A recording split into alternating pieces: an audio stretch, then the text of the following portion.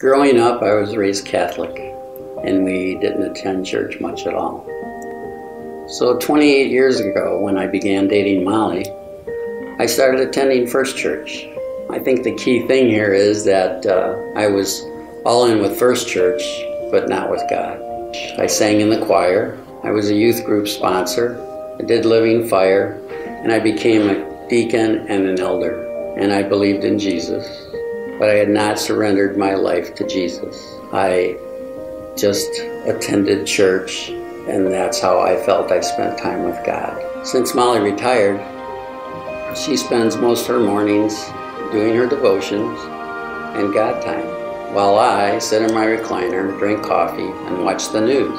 Molly would encourage me, and she wouldn't badger me, but she'd ask me to read my Bible or to do a Plan in You version. So in this past spring, I picked up my Bible and started reading. I found out things about Jesus that had never sunk in before.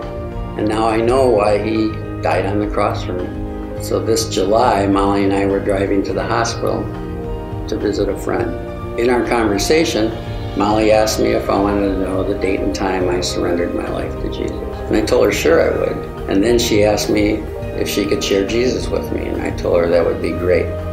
So on Saturday, July 22nd at 10 a.m., I surrendered my life to Jesus.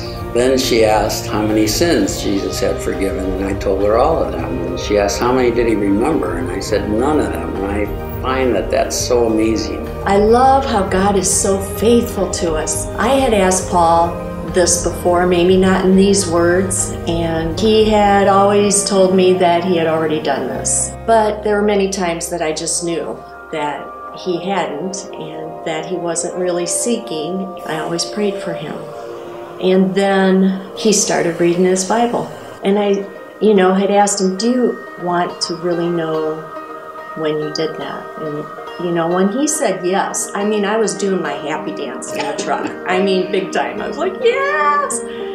And that was just such a special moment, being beside him when he gave his life to Christ. It's like the best thing ever. It has totally changed our marriage. We're a team on this. We're on a Jesus team here. We just want everybody to know how Jesus has changed our lives. It's just so cool to have him on the same page. I find myself pursuing Jesus more and to have Him and the Holy Spirit guide me in my new Christian life. I'm so glad that Molly shared Jesus with me. It's just so amazing, and I look forward to spending more time pursuing Jesus. Even though I've been here for over 28 years, this is the beginning. God's not finished with me yet, and I know the best is yet to come.